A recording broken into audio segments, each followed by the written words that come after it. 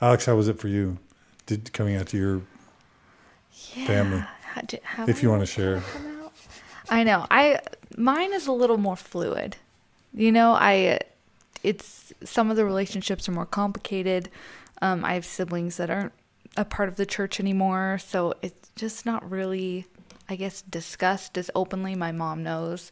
I haven't really come out and talked to my dad about it, more because he's intimidating in this way, and I don't know if it'll turn into a debate, and I'm not really game for it right now, but I think everyone is just kind of aware of where we stand, and I don't know. It's just, in my family, it's not as much in the forefront right now. People aren't as active, and so it's very non-judgmental, and I feel in a good place.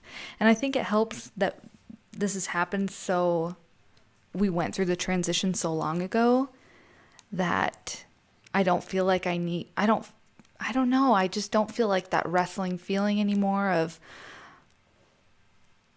I guess, needing to talk about it all the time. I kind of feel like it's pretty zen about it. And so I think the people around us feel that from us, that we are at peace with where we're at, and we're not, I don't know, conflicted about it or angry at all. We're just kind of in a good place, and I think our families can read that. Yeah, I mean, there's still some risk to coming out and talking about this stuff, because obviously their relationships matter more to me than anything. I don't know if they're even aware of this podcast, or, if my dad Google alerts anything with my name in it. And so, I'm not sure the reach will have, to be honest. But at the end of the day, hopefully beyond my own personal circumstances, this is good for people, and that this will help people out there, and I also thought a lot about this, and like, as far as history, I feel like there have been a lot of people that have sacrificed a lot more in this pursuit of some kind of truth. Look at Socrates, who was essentially killed for corrupting the youth, or trying to teach them to think for themselves. And Spinoza, the famous philosopher, was attacked and shunned by the Jewish community for daring to question the Pentateuch and the teachings of the Bible and trying to embrace some kind of rationality. And Galileo was put in jail for daring to postulate that we might not be the center of the universe, and that we actually orbit the sun. So I think it should also come as a reminder to people that there was a time when religion had a lot more power than it has now, and what times were like, and what it was like to try and stand up to something, and how religion sort of can come to us now in this sort of ingratiating way and smiley way, because over time it's had to give so much. But if we remember what it's like when they had real power, it was a lot harder to come forward with this kind of stuff. So by that comparison, this is a pretty meager, attempt to at least do our part to live our truth, as the cliche goes. Help anyone that is in a similar position. So now going back to the question that I was setting up before I asked about coming out to family, and I'm glad you've had such great. I think you would also acknowledge that so many people become disappointments to their parents. They could cure cancer and they'd be viewed as a disappointment. Right. Sometimes they're cut out of the text chains. They're not invited to things. They feel awful about who they are. They lose relationships. Yep. So much sympathy for that. Yeah. So hearts go out to them. You guys had it good, and your parents both are remarkable people. But so I was talking to Robert a bit about this before. There are at least two big considerations, maybe three, when you decide whether or not to tell your story publicly. You just addressed this, but I want to just dig a tiny bit deeper. Sure. So one is that it will make family sad. Mm-hmm.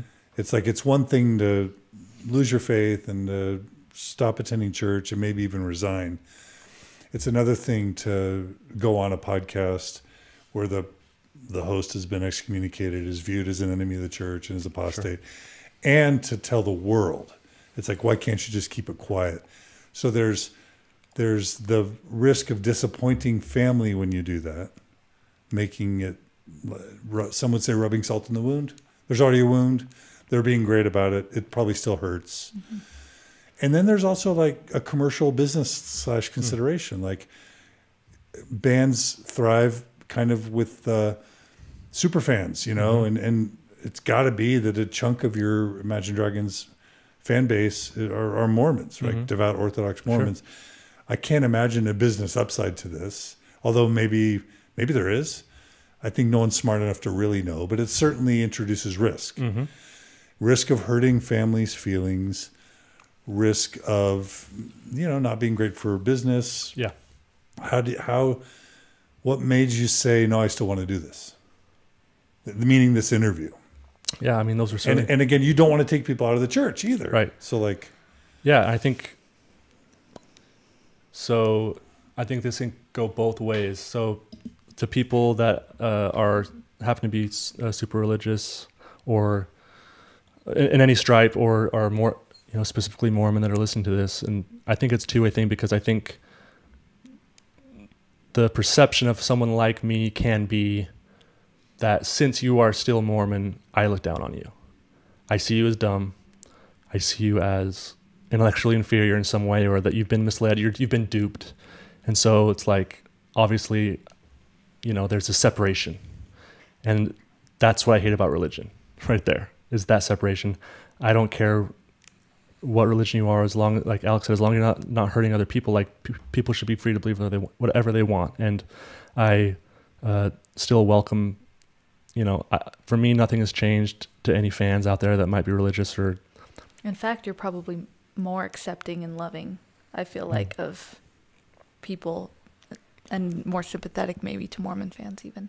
Absolutely. I just don't feel any different about them. And so for me, there's nothing coming but positive love and affirmation. I don't look down on anybody for that. So as far as I'm concerned, our relationship can stay the same. And so it's up to them how they view me, which I can't control. You know, I know that I sort of have an atheist bent now in my life as far as like what I see as the world. I don't like the word because it has such a toxic connotation to it now. It's sort of like an icky thing to call it divides people. Yeah, it's like, I think Washington Post did a poll about this, and they found that they asked people if someone was gay, if someone was Muslim, or if someone was atheist, who would you vote for to be a president? And both being gay and being Muslim scored higher than being an atheist. So that's kind of... And we know Americans don't generally always love Muslims and gay people. Right. So they're not super popular. So it says something, I think. Yeah. And so even though I have that kind of bent, I wouldn't call myself... I don't like that word. Maybe agnostic or something. Because, you know, I think atheism is really misunderstood as people think it means that... I hate to be a cliche of what happens when you become Mormon. A lot of people do become kind of this atheist, like, oh, I can't believe in anything then. But atheists don't claim that there is no God. They just claim that there's lack of evidence. And I think atheism is also really misrepresented in that it's not a belief system.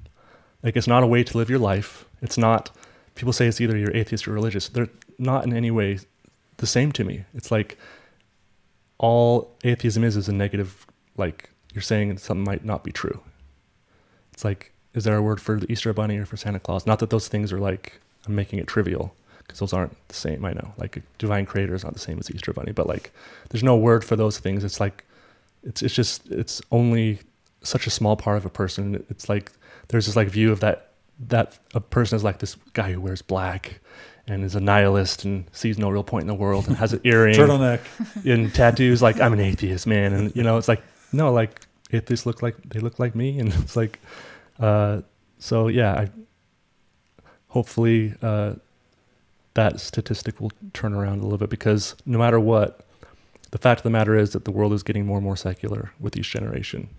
You can't lie to numbers, and that less and less people claim to have any one religious like backing, and that they would, at least when it comes to poll numbers. So this is happening whether we like it or not. So it's like, how do we guide this thing? And maybe that's what we can talk about that later, but yeah. And I don't want to beat a dead horse, but like, when this could be negative, potentially negative for, let's just say, sales, or it could hurt family members. And we started with an answer to this question, but I'm just going to ask it one more time. Why do this interview when it could maybe... Yeah, I mean, we asked the same question when Dan did Love Loud. lot of, even on a bigger scale, that could blow up in our faces. Yeah, at the time you didn't know, right, how it would go. Oh, absolutely not. And so, Dan was really passionate about this and said, I want to do this festival. Will you guys play it? It's like, whoo, okay, in the heart of Utah, you want to have a festival. In Utah County, saying that the church's position is misguided, which then inherently means that the prophets might not, have all the answers. Like, it's a rabbit hole to go down to do that thing. So the same thing was said of that, but it's like at some point you got to stop apologizing for what you believe and just stand up to it. And then you do that despite any personal consequences. So that's it? It's just like, do it as right, let the consequence follow? Is that basically what you're saying? I mean, also I just think that if people who are actually listening, maybe if you see a headline, maybe it's offensive, but I mean, hopefully when you hear him, you can hear how genuine it is, and that, I don't know, it's just really do have just love for people in different cultures, and especially for Mormons. And I just don't really see us putting out negative energy. I hope that it's not coming across that way, because that's not how we feel about it at all, especially to the individual people who are in it. Yeah, and at some point you have a platform and you have to decide what you're going to do with it. Are you going to do nothing with it? You're going to be silent? Are you going to be that kind of person? Are you going to go your whole life just being quiet and letting other people do the dirty work for you? And quiet, lurking on Reddit or, listening to podcasts, but like never throwing in your 2 cents. And that's just not how we want to live. We want to be brave. What good would you hope would, because a family member could say, look, go through your faith crisis, leave the church, but just be quiet about it. Mm-hmm. Well, you want to do good. What good would you hope? What would be the ideal outcome of good that could come from telling your truth, from telling this story? What good do you hope comes from it? I don't really know the full potential of this yet, to be honest. I feel like there's got to be something that we can do, and you're doing it too. But there's got to be an answer besides just stay in Mormonism because it's broken, but it's the best thing we got. There's got to be a place for people like me who are so made that they cannot believe. Right. And there are so many positive aspects of Mormonism. We can go on and on about it. The sense of community you get from Mormonism, it's been proven that it's like a placebo effect. Religion does make people happier. It just like when you take a pill before or after surgery, even if you know it's a placebo. This is a National Geographic article I read. Even if you know it's a placebo, it still helps you recover faster. And religion it's like spirituality and faith, and having faith that you're going to be healed. That kind of stuff. Like, I think that's a really good argument. There's live longer. Yeah, there's good arguments for religion, and I don't know whether the good outweighs the bad. To be honest, I don't know if the things that are in religion are uniquely good to only religion. I think there's got to be some secular humanist approach to where to go forward with all this stuff that's much bigger than Mormonism, because I gotta tell you, the world is a much bigger place than just this thing. And I've seen that firsthand, that, it's like 0.01% of the world's population is in this thing. And so there's gotta be some sort of secular response that's bigger than just any one religion, that some movement I'd love to be a part of, but I don't really know what and how that would look like, all that. And that's kind of what Thrive is trying to figure out, is like, what's next? Right. It's not obsessing about polyandry or Fanny Alger or hieroglyphics. It's like, let's be positive. Let's focus on healing and growth, and what can we build towards? Right. If for those of us who can't stay Orthodox Mormons, then what can we build? Mm-hmm. That's part of it? Yeah. Definitely. Very fair. And then there's also just like for those suffering in silence like you, that's who don't a big have a part voice. Of it. Go ahead and talk about that. Yeah, I mean, just the sheer fact of how much Mormon stories have helped us. It's like, you want to keep the ball rolling. You want to keep telling because each individual has a different experience, and maybe just one thing that they say reaches you. And I remember certain things that just one person said on a podcast. And if we're able to help anyone with even 2% of this, then we've done our job. And you're not alone. And even though we had each other, we felt alone in the grand scheme of things for a little while. And, that's not where you should be. Yeah. And it's along those lines, as far as advice, if there is anyone listening that's like going through this now, because I know people in my personal life I don't want to out, but I know that there's people out there that are going through this right, like in the heart of it, like finding out this stuff right now, or maybe listening to me has made them want to look at stuff. Just take it slow, and some things simply take time. It's like a bad breakup. It's like some things are only healed by just taking your time and going slowly. And I promise you that life isn't just going to suddenly get worse for looking into stuff. It's going to have its ups and downs. It's not going to be perfect, and there's going to be a lot of heartache when it comes to like relationship. I know all that stuff, but and look, even us, it's like trials and hardships do still happen when you leave. It's not like and you have to find other ways to deal with it. Like our youngest daughter, Sunny, I think that was the biggest worry or trial or episode of our lives that we've had thus far as a couple. What happened? So Sunny was 8 months old in Alex's belly, and we were living in Vegas at the time, and about ready to kind of do that final stretch into another month, and there was going to be a baby on the way. Everything was looking good and normal. Baby was measuring a little small, but other than that, it was fine. We went into the last sonogram before she gave birth, and the doctor was like, well, that's a kind of a small baby, but everything looks okay. If you felt like you wanted to, do another sonogram, you're welcome to, but I think everything's okay. And, but if that's something you want to do, we can set you up with someone else to take a look. She's just a little small, but she's fine. And we just thought, I think we need to, when someone tells you that, let's get a second opinion. Let's get a second opinion. So we went and to like a more specialized doctor to a high risk pregnancy center, and awesome sonogram technician found that she had a heart defect that is pretty hard to catch and kind of unrelated to her size. So it was pretty random that we basically the valves in her heart were switched.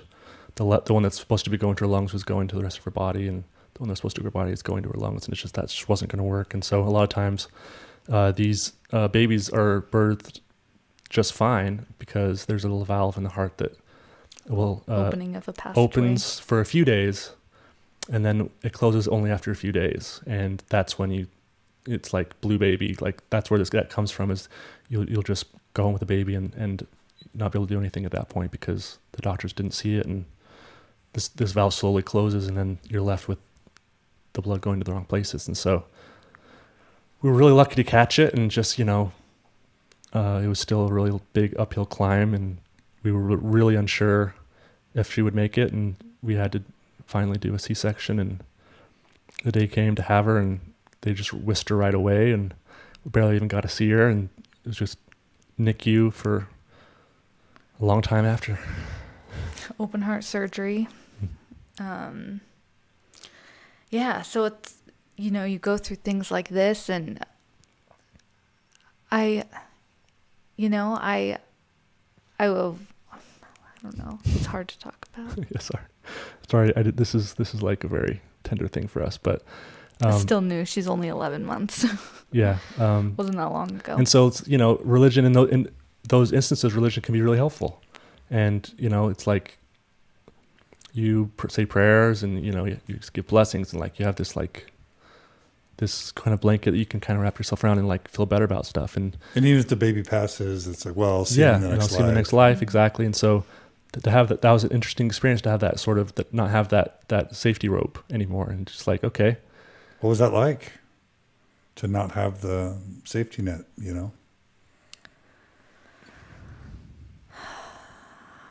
Want me to take it? Yeah. Okay.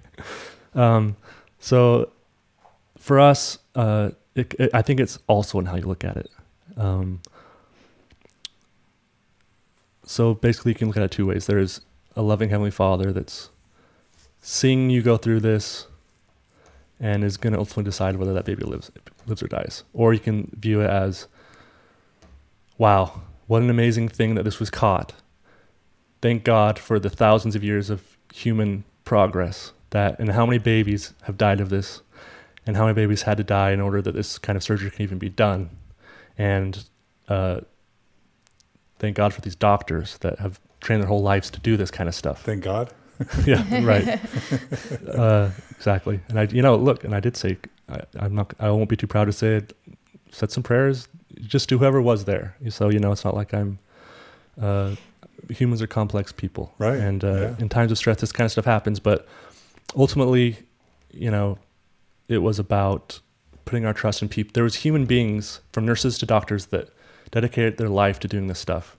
And perhaps instead of putting all thanks to God when these things go right, maybe we should be thanking all the people that came before us that lived, by comparison, pretty terrible lives in order for us to have the opportunity to have our baby make it when there was no chance in any other time in history that this was possible. So put a little bit less on God, a little bit more on the people that are actually actively doing the surgery, and being grateful for them, and just still being in awe, still having room for the luminous and the transcendent. Just because I'm not necessarily sorry about the God I'm not sure about the God question doesn't mean I lack the ability to be awe-inspired by something, and to. Life can still be a miracle. Life is still a miracle, and maybe even more so when you take God out of the equation. The fact that we're here and on a spinning rock in an unknown part of the universe. Made out of stardust, indeed. So, I don't know. It was just sort of, it's also like, if this baby goes and it just wasn't meant to be. It wasn't, it was always going to happen that way. And that you have to look at things a little differently. But I don't know if it necessarily helps to say God saw it happen and chose to take that baby. I don't know personally how much that would help me. Rather than saying, it was just a thing that happens. We are human. We evolve slowly over time, and we are in evolution in progress, and humans are not perfect. Sometimes they're born imperfect, and it's just part of what it means to be human and to be alive. So it was a lot. I don't know how much different it would have been for us, having faith or not. It's a difficult thing, and people navigate all kinds of ways. Right. I felt like the whole process was sort of fight or flight. And if I were religious, I don't know if that would have changed my reactions. I don't know if I would have felt better if we lost the baby, thinking I would see her after. I don't know, because it's just, I'm a person who, I wanted that baby here, and we do have that baby here, and she's amazing, and we're grateful every day for it. But yeah, I just felt like, I don't know, selfishly, I didn't want to think of big picture that way, whether we had religion or not. I wanted things to work here and now, and I was grateful for the people who put in the time, not praying, but instead going to school to learn how to do this and to fix our daughter, and they did, and they were amazing, and she's here and she's perfect. So amen. Thank you. Thanks for sharing. That's a great illustration. Yeah. So, the couple things about kind of looking forward, right? Yeah. So, let's go back to the band for a second. Mm-hmm. Three really successful albums. Four. Sorry. Wait a minute. Which one did I miss? After Evolve, we had another one. What was that? Threw another one out there. It's called Origins. Yeah. Mm-hmm. So Believer was on what? Evolve. Mm-hmm. Evolve. And then they dropped a second one, but have not toured on it. Yes. And I'm still upset about it. Okay. Yeah. So 4 albums. Mm-hmm. You guys were the most streamed band on Spotify last year, 2018. Is that right? Something like that? I think something like that. So a world phenomenon sensation, right? How's, what are you able or wanting to say about, where the band is now and where it might go? You want a break? Are you guys kind of taking a break? We are taking a break. Yeah. As you can tell, I'm terrible with dates. I feel like the last 10 years of my life have just been a blur. It's been a complete blur. And so it's been so nice to just slow down and take it a day at a time, and to be a person again that's not just part of 25% of something bigger than any one of us, and just be an individual. I think all the guys feel the same way. So the break has been incredible. And you're enjoying it. very much so. Yeah, And being home. yeah. But, obviously music is still a passion of ours, and we're going to keep playing and He writing. still writes music like a full-time job. Yeah. Which is Oh, really? Oh, yeah, sure. You're making songs all the time? Yeah, we're writing. With Dan? With some. Yeah, Uh-huh. some by yourself. Yeah. The wheels are still turning. always trying. Yeah. Yeah, there's always there's always the Rolling Stones and U2 and the Beatles, but they're not just 99th percentile, they're 99.99 percentile, right? Mm-hmm. But then there's generally this life cycle of the band. Very, very few ever make what you guys have already accomplished. Mm-hmm. And then there's trying to sustain it. Yeah. And that, it just seems and I remember talking to Tyler Glenn about this, one of the hardest things it seems like it would be to be a musician is you can't control what people like. Right. Mm-hmm. You write because you love the music. You put it out there because it's the best you have to offer. Mm-hmm. People either like it or they don't. Usually they don't love it, but occasionally you strike gold or lightning or whatever. But then to always have to stay on top and stay popular. Plus, I think there's just a natural tendency for people to want new things. Mm-hmm. And then there's also I don't want to like the band that my parents liked, or that band was big 3 years ago. Right. So at some point it's you reach this high and then you try and maintain it, but then it has to be exhausting and at some point impossible to maintain the momentum. So then you're facing at some point a decline. Now you guys may still have 5 more awesome albums, but at some point everyone's got to face that reality. Mm-hmm. Unless you're like Sting. Right. You know what I mean? Mm-hmm. So anything you want to say about that, or is that just where? Well, that was depressing. No, maybe, or you become bigger than the Beatles. We don't know. But I mean, is that a reality? Am I describing something that's true, or? I mean, yeah. Who knows? I have the worst perspective on this stuff. Or the best, which is you just do it because you love it. I do it because I love it, and you're right. There's so much we can't control people's taste. There's eventually the band will end, and all good things do. And I think if your identity has been the band, if that's what you see yourself as, is just as this big thing, then I think that maybe that could be troubling. But as I'm also just an individual who will be making music regardless of how people listen to it. And that's been part of the success too, is that we're constantly doing this. I know that, we're not alone in this, but I know that Dan writes feverishly. I've never seen anyone write half as many songs as him. His work ethic's insane. And I'm always writing tracks, and we're always sending stuff back and forth. So you're just doing what you love. You are just doing what you love. Even on breaks. So as much as it's true that we cannot control, what we can control, we do. And that's by working really hard. And I don't know, just I think if you take breaks and stop doing something for long enough, you kind of get rusty at it. So for 10 years, we never stopped, even when we're on breaks. We try and favor those odds as much as we can and try and create luck as much as we can. And the rest really is out of our control, and it'll last as long as it lasts. And at any point, I can say it's been an incredible ride, and what a unique honor to be able to play for people on stage and have that be something people pay you for. If I really ever stop to think about it, that's a really humbling thing. 12-year-old me would be beyond words and would be blown away by how things worked out in my life. So ultimately, I'm a really happy guy and extremely lucky. Anything you want to add to that part, Alex? Yeah, I think how he explained it is that, he's really secure.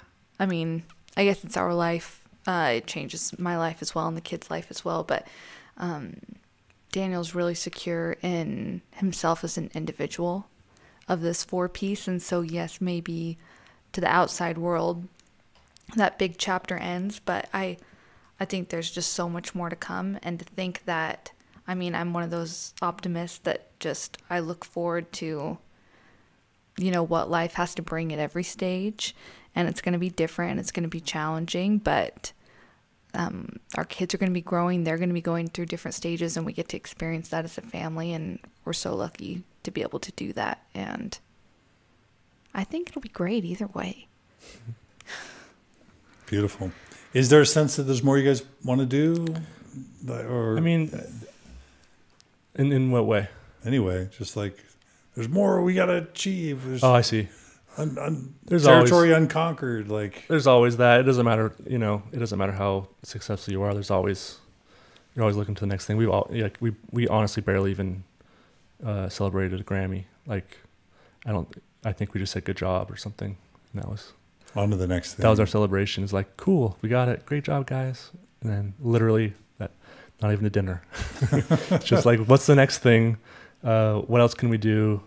It's just, we're kind of ravenous and unfulfilled in a twisted way, maybe in a good way too. But just, there's always something that we could be doing better, and our show could be better in this way or that way, and our songs could be better this way.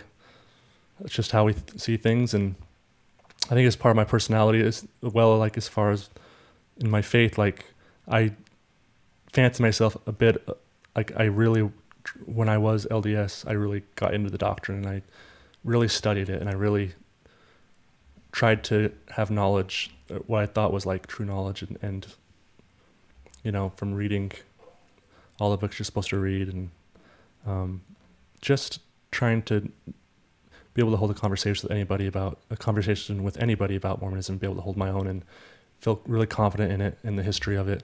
And I feel like since my scope is sort of widened, and I know this isn't true of everyone, because some of the smartest people I know are Mormon and the most knowledge-hungry people I know. But for me, Mormonism acted as a bit of a blanket, like where it's just like, the next, like Alex was saying, it's like, we're about the next life. This knowledge, yeah, it doesn't make sense, but we'll figure out the next life. And now my outlook is very much more, this is the life to figure it out. This one.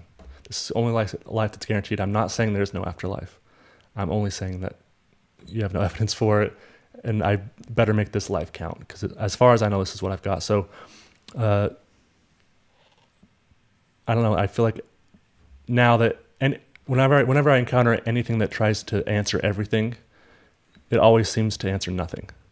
And so I'm learning more and more that I know less and less by things. And that's, so, like I said, like my circle is kind of influence, circle of influence has changed, like who I'm reading now. And like, I do find myself in the same thing of, and like, I just thought about this yesterday, like I'm still in the same thing of trying to figure out where I came from and where I'm going.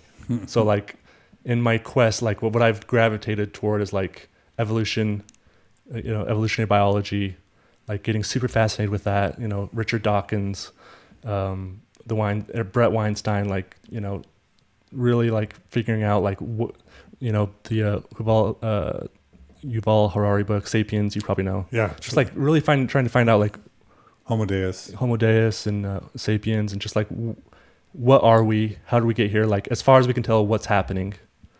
And then like also I've been super into Sean Carroll, Lawrence Krauss, astrophysicists of like, the big picture stuff. And like, I'm obviously an idiot and I don't understand half the stuff I read in Sean Carroll's books about quantum physics, like quantum mechanics, quantum physics, but I just find it to be so much more gratifying and so much more rewarding of a way to live my life. Because all these men, what they have in common is that none of them pretend to know all the answers, and they all depend on the scientific method to find out where they're going with next. So, I'm not gonna have all the answers, and when I die, I won't have all the answers. But that I've learned to be okay with that, and that's one thing that's different in Mormonism, is that the unknown is a little bit scary, and stepping out of that can be daunting for people. But honestly, it's gotten to the point now where I'm glad that none of it's true, and I'm happier now than I've ever been outside of Mormonism, and there is a path that leads to happiness that isn't a religious one. And so I don't know. What's that like? What's it like for you, Alex? Like you lived so many years, decades even, someday it'll make sense. Someday I'll get that feeling, and then all of a sudden you realized I was holding out because it wasn't going to come. So now you're where you are. How's that? Yeah, I mean, Are you feeling peace? I am. I'm feeling a lot of peace. I'm feeling relief. I'm feeling confident in my own thoughts and in my own judgments of things. And I feel like I don't need to second guess my opinions to make sure they align with someone else's. And I just feel good with living each day and enjoying that day and trying to stay in the moment rather than what's going to happen in the far future that I can't control. And yeah, I feel like we're feeling pretty good. So have you thought about like constructing another theology or trying other churches? Like, it's any sense of spirituality? Has any of that been a longing or a need for you? No, I'm just kidding. Yeah, I think I'm at the place where I think trying things out, not in terms of religion, but just in terms of what spiritually grounds me, whether that's going for a late night walk under the moon and talking about, what we're researching, what we're listening to, what we're reading, whether that's spending time with our kids or a beach weekend together or going on a hike and just finding what kind of brings me back to what's important, and just is kind of revolving around our family as of now. I love it. And then kind of the two big fears that people have, contemplating leaving the church or seeing others leave the church, is why and how would I ever be moral? Why would I ever be faithful to my spouse? Why would I ever stay married? Why would I ever not become a prostitute or a drug addict? Or even, why would I even want to live? Mm-hmm. Right? If the church isn't true, that's one. So can you have meaning and morals in life without the church? So how have you found that? And then there's how in the world can you raise healthy, happy, moral kids without the church? How have you, Wayne, you first, and then Alex, like, how have you come down on personal morals and meaning and then raising kids? Yeah, I've thought about this a lot too. So basically the argument is God is the absolute truth. God is the compass for morality. And if that's off the table, then it's all off the table and we're all left to our own devices to come up with our own morality. And that's scary because look what can happen. Maoism and Stalinism, Nazism, look at all these so-called atheistic machines, and look how off course we can get when we rely only on reason and stuff. But I mean, so that one way I like to describe it is my favorite book of all time is Crime and Punishment. Have you read it? Dostoevsky? Yeah. Is that right? Mm-hmm. It is. I think it's probably the best book ever written. The book you told me to read, by the way, was amazing too. My Name is Asher Lev. That is. Did you read it? That is required reading as Yes. far as I'm concerned. I'm glad you liked it. I had no idea. Chaim Potok. Yeah. So basically in this book, there's this main character, Raskolnikov. Crap, how do you say it? Something like that. I butchered it. Raskolnikov or something, but I've never actually said it out loud. I've only read it. Right. But essentially, he is a poor law student growing up in Russia, and he lives in the city. And in this city, there is a pawnbroker who is just a hag by any standards, a complete scourge on society, complete negative drain on society. She takes advantage of people in her pawn shop. She doesn't get, she has no meaningful relations with anybody. She's nasty. She's mean. By all accounts, it would be better if she wasn't born, or it'd be better if she was killed. And so that's this poor law student who then kind of thinks, well, wait a minute, like, if it really would be moral, if I killed this woman, why didn't I just do it? Like, I should just do it. If I can take off the shackles of Judeo-Christian morality and just think rationally here for a minute, then it makes sense. So he did it. So he actually went through with it. He got an axe and killed this woman, and essentially created close to a perfect murder. He essentially got away with it. And he would have gotten away with it, but there was like, he had this sort of, something happened to him inside from doing that. There was just like this thing deep inside that Christians would probably say is like this deeply, held belief that's you can't do that kind of thing because there's a moral law higher than just man's law, right?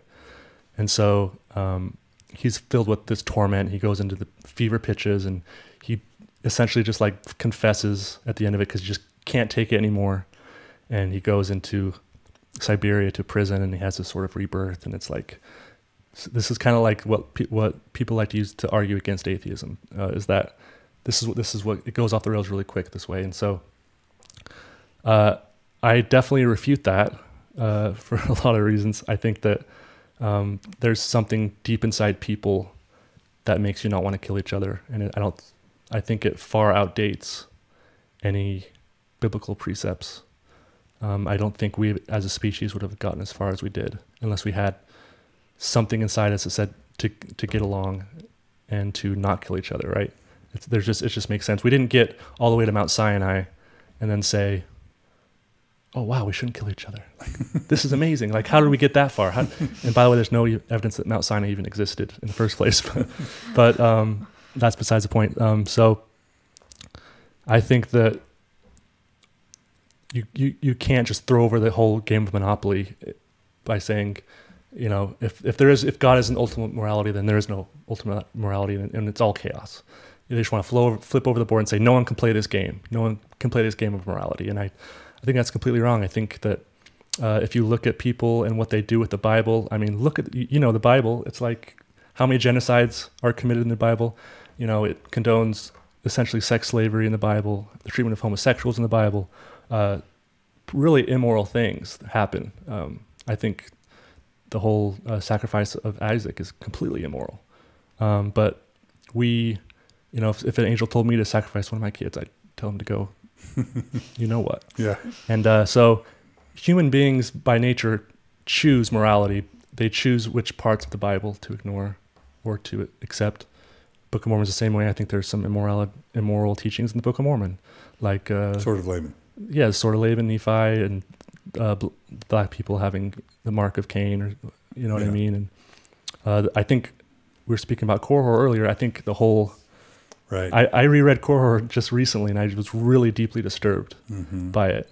Because it's anti-intellectual. It's right? basically it's basically Korhor says questioning and thinking. He's basically like saying he's questioning. He's being like basically Socrates in the situation, saying like going counter to the narrative that was believed, and basically duping people into believe there was no God. And so what happened to Korhor? He was struck dumb and mute. He was struck mute, right? And he couldn't speak. And he said, basically, he wrote down basically like, I was deceived by the devil. I didn't know what I was doing. I'm sorry. Like, please unmute me. And I think it was Alma that was, who was I don't remember, but basically said, no, I know your heart. And I know that you would have just kept saying that crap. And I'm going to leave you mute. And then he ends up getting trampled to death. Dies an ignominious death. Yeah. And it's like, man, is this really like is that how God rolls? So I think most Mormons are really good people, and they wouldn't treat Korhor that way. So my whole point is that it's a really big misnomer that we get our morality from Scripture, because each person has cherry picks their own parts of what something deep inside them that says that's not right, that slavery is not right, even though it says so in the Bible, that kind of stuff. So I think that whole argument is bunk. It's kind of a faith in the potential of humanity. Right. Is that right? Yeah, I think I'm not, and I don't at all doubt that the utility, like you said, of religion. I don't doubt it at all. I think it's been with us for a reason, and it stayed with us, even in evolutionary terms, it stayed with us for a reason, right? I mean, the tribes that instituted religion multiplied and flourished. The ones that didn't, died out. Yeah. And there's a reason for that. So the utility of it, I do not argue with it at all. And but I also think that there is other signs of evolution that aren't so great. For instance, our love of sweets. One thing at one time was good for us, When we saw a date tree, it's like, you go for it because, you know, Get the calories. Get the calories in. You don't know when the them. next date tree is coming, and, Right. and get it while you can. So now we're all programmed to just love sweet things, leading to heart disease and diabetes, and literally killing us. So our evolution is killing us in that regard. So we're dying of our, you know, people used to die of their teeth. You know, the molars, our back molars are of no use, our appendixes of no use anymore. People's propensity to believe in false positives. You know, essentially our ancestors that believed that there was a tiger in the grass when they heard a rustling in the wind, those were the ones that eventually survived and reproduced, were the ones that thought, it's just the wind. So the ones that, I think the word is anthropomorphized their surroundings, are actually the ones that ended up surviving. So there's no wonder we're a little bit skittish. No wonder we're prone to believe in things that are otherworldly or metaphysical. Because, I mean, it all makes sense to me now in the grander scheme of things. I don't want to drone on and on about this stuff. I could, but anyway. It sounds like you're hoping that there can be a positive what's next for those. Yeah, and I don't want to come off as hating religion or saying it's like there's people like Christopher Hitchens who I adore. He is my intellectual, like, miles, like, he's who I want to be like intellectually. God rest his soul. God rest his soul. He is, to me, the epitome of what it was to be a well-spoken anti-theist. But I don't go as far as him. I'm not an anti-theist. People like Richard Dawkins say religion is a meme that is it's a virus meme. It's like, you know, it has to be eradicated. And I think that's that's the only thing that I think Christopher Hitchens got wrong. Mm-hmm. Among all the other stuff he got right. And by the way, anyone listening, go and check out a debate where, especially, he'll debate any Christian and completely wipe the floor with them, and it's so entertaining to watch. But I digress. But so yeah, so what was I talking about? The one thing that Christopher Hitchens maybe had. Yeah, thank you. That's the one thing I think he kind of got wrong, is that he does a disservice by saying that religion is this stupid thing that stupid people believe, and that's not what he was saying. But more like devil's advocate. Yeah, he was being a devil's advocate there. But I think that by alienating those people, you're not really forwarding the conversation, because religion has been with us for this long, and there's no reason to believe it's not going to continue with us into the future. So just saying you all are stupid and we got to move past this, I see that, even though I want to say that, I see that that's very unhelpful in the big scheme. So in going forward, it's like, I don't have all the answers, you know? And as far as the Mormon church, I really don't envy their position right now. I don't wish I was the leaders in the church right now, because I understand it's a really tricky thing that they're going through. I know that it's not just one big, they don't all see eye to eye on every single issue on this stuff. And it's like they're damned if they do and they're damned if they don't, because if they go forward and say all this stuff and say, yeah, look, we're going to air all the laundry, this is exactly what happened, you're going to have a lot of members saying, WTF, like, why was I not told about this stuff? And if you stay silent, then people in our generation, we're not having that. We have access that we didn't have before. So I don't know the way forward for them. It's a lose-lose for them. And so I'm not sitting here trying to attack them. It's like, because I believe that I feel like the church itself is its own individual. And every member of the church, no one person is controlling the narrative of the church. It's just this, not a monster, but it's this thing that's bigger than just one person. And I would never blame one individual, one leader in the church for leading, you know, it's so much bigger than that. And so I don't envy their position, but it's not, you know, I don't know the way forward for them, because I mean, you have a better gauge of this than anyone, that people our age, it really is, a lot of people are leaving. It's a losing battle for the millennials. Yeah. Yeah. Alex, what about raising kids? Like, you don't have the church as your social and, let's just say, moral support. Are you worried? They're still young, so. Yeah, they're still young, so it's hard to say. I mean, I'm worried about everything for parenting, because I don't know what I'm doing. It's terrifying. Yeah, it's the worst and the best. No, but I same thing as Daniel said earlier. I felt like my parents are what made us moral people, more so than the church guided us. And we had a community of cousins that we loved, and we had friends, and we had activities. And so I think there's a place to find community elsewhere. I mean, I think we're still in search of another form of community that could be helpful to us, a more secular community. But yeah, I mean, I'm worried in the same way all parents are worried about having moral, well-behaved children, but I don't worry about it especially. Because if you can just be good parents, that goes a long way. And it's kind of refreshing to not feel like I need to teach someone something that I don't believe in. I'm only going to teach them truths that I know, you know? I mean, as best I can, or at least I know for the time, and that might evolve and I might be wrong and I might say the wrong thing, but at least it'll be from me and not from something else I'm regurgitating, hopefully. I mean, and I'm open to stuff. I'm like, I don't know what next step should be really. I mean, Mormon, you know this, I mean, Mormons can be a skittish bunch after their faith crisis. It's like the whole point is that they don't want to be a part of something. The whole point is that they were just in something that left maybe a bad taste in their mouth. So I think as a group, we're maybe a hard bunch to wrangle together and all get to agree on anything.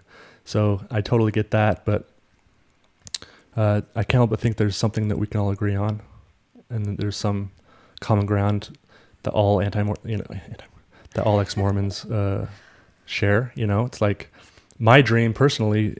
You know, we talk about Maoism and Stalinism and Hitler and all that stuff. I mean, I would love to be a part of society that actually embraced real humanists and real secularists, because none of those three people were that. You know, show me a society that's embraced the teachings of Epicurus, Democritus, Galileo, Thomas Paine, Thomas Jefferson, David Hume, Sam Harris, Richard Dawkins. Name me that civilization that has embraced those secular concepts and fell into ruin and chaos. Brene Brown. Absolutely. Right? Yes. Maya Angelou. Mm-hmm. Exactly. So that's my dream, is like, man, if we could, like, there's got to be some counter movement that still makes people feel a part of something. Because, you know, it's like, what do you do? Because it's like Mormons don't want to, like, go to something on Sunday again. They just escaped that. They don't want to, like, you know, give some money to an organization anymore. They just did that. Like, yeah. I don't know what or surrender their authority. Yes. Mm-hmm. Right? Moral or otherwise. Right. So how do you wrangle a bunch of people that like that? I don't have the answer. I don't know. Yeah. Yeah, I don't either. But One day. we're seeing where it goes, right? Yeah. Right. Sometimes I want to create that Zion, that secular Zion. Yeah. And then I just realize that's going to fail because it's too hard and nobody's up for it. Right. And that's the that's the thing about repeating the problem. Exactly. In some sense. And that's what religion does so well. Like, the very fact that it requires so much of you is what makes it so enticing. Yeah. Like, if Mormonism didn't, like, wasn't hard, or didn't That require, was part of your identity. We were the kind of people who could do hard things. and sacrifice. Yeah. Yeah. So and they created something worth sacrificing for because the end goal was so big. Mm-hmm. yeah. Well, the prize was so big. Exactly. Then you'd give everything for it. Yep. Exactly. Right. So minus that, what do you have? Yeah. Yeah. You know what I mean? So Yeah, but some would slip into nihilism and say, well, then there's no point in life. But Right. you guys aren't doing that. No. You're not feeling like, because you hear those well-intended Mormons that are like, I'm so glad we have the church, because if we didn't, why would I even want to live? Right. You don't feel that way. Well, this is all we know. So this is the only time we know we can live. I mean, maybe there's an afterlife. I'm not saying there isn't, but if this is all I've got, then this is what I want to enjoy. So it makes you even more interested. Oh, way and more excited about life. And I think people might surprise themselves if they find out some truths aren't true. I don't think they're going to just put their hands up and say, I'm done. Right. That doesn't really give themselves a lot of credit. I wouldn't, Yeah. or I would just be an alcoholic if I could have a drink of liquor, which I kind of thought that about myself. But you're not giving yourself much credit. Do you not have self-control in other aspects of your life? Then why would this be any different? I mean, that's a whole nother argument, but, Right.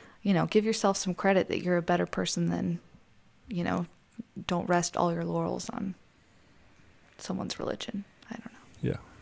Amen, sister.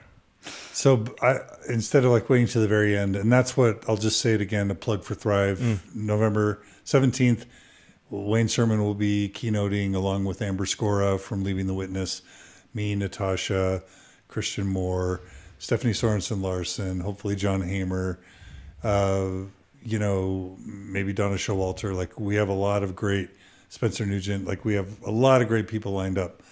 Check out thrivebeyondmormonism.com.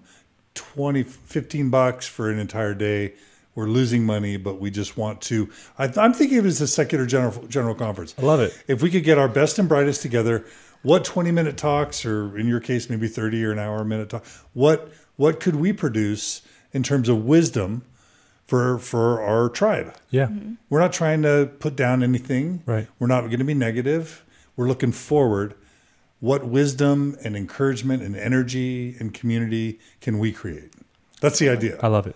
That's why I'm glad thank you for being willing to. 100%. That sounds right. That's right up my alley. And so thank you for doing it, because, it's easy to talk about stuff like this, but this is a doing thing, So I think we can create something cool, and, it's not going to require every Sunday be taken away. You can still have your second Saturday, but to have some middle ground, right, where you can feel like you're a part of something, that's kind of what I'm looking for. I'm just looking forward to meeting people that have got, like, we've only talked to, even now, we've only talked to 5 or 6 people about this stuff. That's Right. amazing. So more selfishly, when we go there, it's just like, here's going to be, some 100 people that know exactly what I'm talking about, and that we can finally have a sense of community. I think that's really exciting. I love it.